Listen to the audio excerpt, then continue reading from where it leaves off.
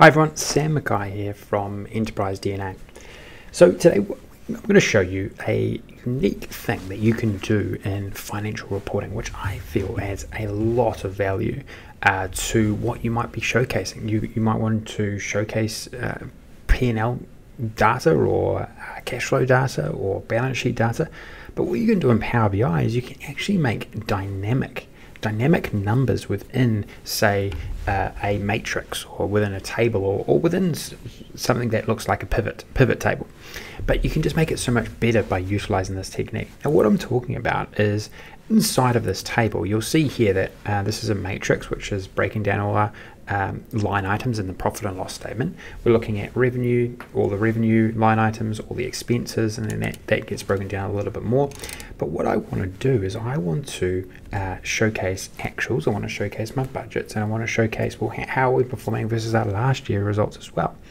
And once you understand how to utilize this technique, you'll be able to think of tens, maybe 100 other ways that you could actually utilize it to create dynamic figures, because you might want to compare against something else. You might want to compare against last quarter, last month, something like that. So essentially what we can do with the setup in this particular report that has been created, this report, by the way, was actually created, was a member-only, Enterprise DNA member-only session, where it was a 90-minute session, ran through how to build this from absolute scratch. Now, one of the big things that I went over was this particular thing that I'm breaking out here in this tutorial. But if we look at this line down here, you'll see here that this is percentage difference. Now, it doesn't actually say if it's percentage difference versus budget versus last year, because it's a dynamic number. So we're calculating actuals, but I'm also showcasing the difference in this case between budget. But then if I flick to last year, it also actually shows me the difference to last year dynamically. And that's why it's such a powerful technique in my view. It's a dynamic measure that showcases lots of different insights within this one report page. So we don't have to lay everything out one by one like you probably would in Excel. You can actually feed a lot of information dynamically into these tables within Power BI just by utilizing some techniques in the model and also some DAX formula.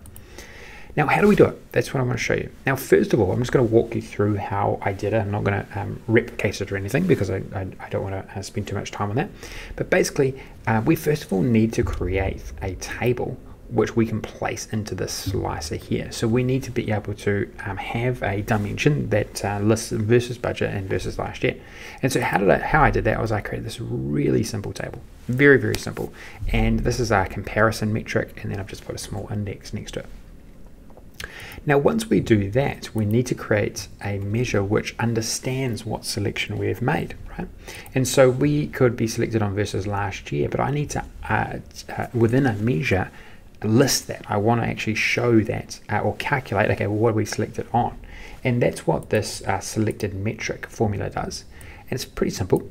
And it's saying, well, we use selected value, give me the selection, because results comparison compare metric, that's that particular column that we just created in that table. If nothing is selected, I've just defaulted it to versus budget, so that's what this is doing here. But right now this would be evaluating to versus last year, because that's what was selected. If I selected that, this formula would be evaluating to versus budget. Now, why do we need to do this? Because in the second part of this technique, we need to use the selection. So we need to understand what is selected, and then based on that, we're going to go and retrieve another measure that we have already calculated to then create this comparison, right? Now, we've created actuals. I've also, within this, within the model, right, I've created versus budgets, and I've also created the calculations versus last year. So I'm not going to go through how I created those, because they could differ based on what data sets you have, right? And I have actually showcased how you calculate time intelligence calculations in other tutorials, so certainly check those out. What I do want to show you here is how you create this dynamic measure. So when you select this slicer, or you make a selection within the slicer, it will actually change what's actually happening in behind the scenes. Now, if we jump into this formula, this is what does it, right? This is what does it. now switch true. Now, if you haven't come across switch before, certainly search for a video on switch true, because I do actually run through it in quite detail there. But basically, switch is like a nested if statement, right? So what we're doing here is we're going to evaluate through logic, and we're going to say, well, if versus budget is selected, or if versus last year is selected, go and retrieve a particular measure.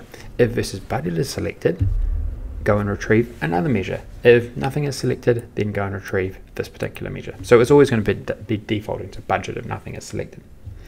So once we've done that, well, then we can then integrate it. We can then integrate it into our percentage diff calculation, right? Because we are then retrieving the comparison measure dynamically based on the selection we're making. And so if I just come to the final calculation here, you'll see that I've redone it basically, and instead of calculating, instead of utilizing the individual actual budgets of last year, I've actually gone straight into a measure. We're branching out from other measures and integrating it into the same pattern or same logic inside of switch. And so all it's doing is it's saying, well, if versus budget is selected, so if selected measure is versus budget, then go and retrieve the percentage diff to budget. Now I'll just show you what this formula is, just to make sure it's not difficult. All it is it is doing that in behind the scenes. It's doing that calculation for us, where it's saying, okay, actuals minus budgets divided by budgets is going to give you the percentage difference, right? Or the percentage appreciation or depreciation versus that comparison metric. And there you have it. That's it, basically. That's it. Now, hopefully, after listening to how you actually do that, your mind is just expanded immeasurably in terms of how you get to utilize that setting, because there's just so many ways you could utilize it, right? I mean, you could have way more comparison metrics in here, and dynamically switch through all of those. You could also dynamically actually have, say, the actual comparison number. You could have the actuals, you could have the budgets, you could have the last year dynamically changing as well. So many cool ways that you could actually utilize this one technique. But ultimately, does it produce really good insight? I feel it does, and you can fit so much more into the one report page. You don't have to, send these over 4 or 5 pages, have really huge matrices, matrices, I think, or tables or pivots. You can really contract the way that you showcase this information and make it dynamic for the users to be able to flick through and see whatever they want. Okay, so I'm going to round things off there. There's lots of other things that have been built within this particular report. Now, if you do want to view it, it was a member-only session, and it is only available to Enterprise DNA members.